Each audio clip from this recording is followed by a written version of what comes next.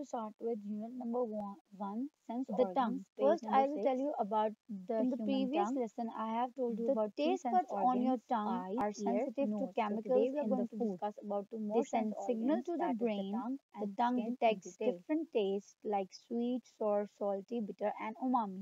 So basically, the main function of the tongue is to taste different sort of taste. It can detect different taste. What happens is your food contains chemicals.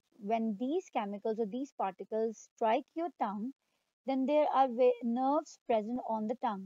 These nerves send signal to the brain, and the brain decides what sort of taste have you tasted.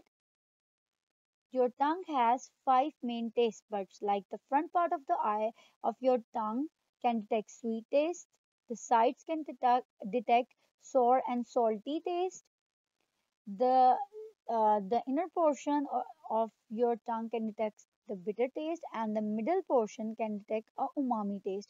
Here you have an idea of sweet, sour, salty, and bitter taste. Umami is the taste of some meat and soup, because meat and soup have a different sort of taste. So these are the five tastes that your tongue can detect. So this is all about your tongue. Skin.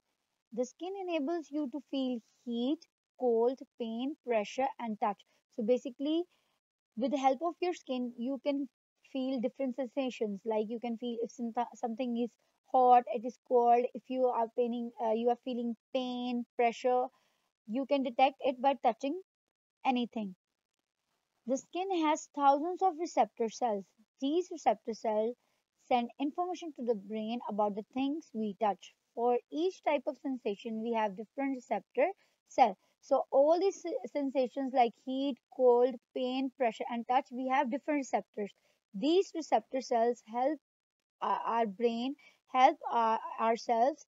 So they send signal to the brain, and the brain decided that whatever we are touching, whether it is hot, cold, or it is painful, what is the texture. So all this is detected by the receptors. Here in this diagram you can see the skin. This is a diagram of the skin. At the top, layers of the skin has different layers.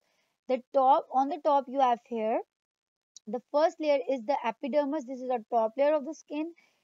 After the epidermis, you have the second layer, that is dermis, layer below the epidermis, and these are the fat cells that are present and they cover your skin. So this is all about the skin. चलो जी आओ